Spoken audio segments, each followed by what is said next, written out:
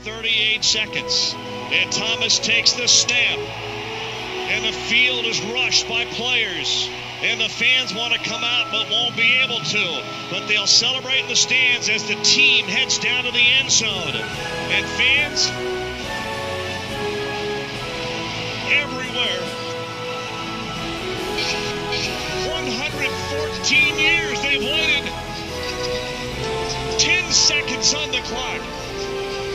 And Oregon is going to play in the national championship game. 2-1. It's official. Oregon is going to be in the BCS championship game. Can you believe the magical season this has become? And it's not over. Oregon and their fans, their team, the band, all down in the corner of the end zone, celebrating, congratulating each other, and living in the moment. And somewhere down in that humanity, a soaking wet Chip Kelly is talking to the media about his team and what they have accomplished. Unbelievable.